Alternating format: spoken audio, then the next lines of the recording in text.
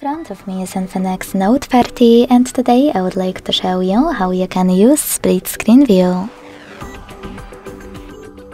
All you need to do is open one of your apps in the background and click on the icon of it.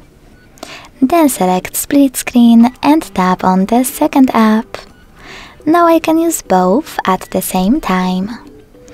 If you want to go back from this mode, drag one of your apps, sorry, misclick.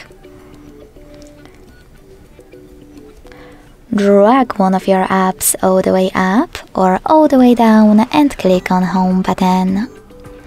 Thanks so much for watching. If you enjoyed this video, leave a like, comment and subscribe.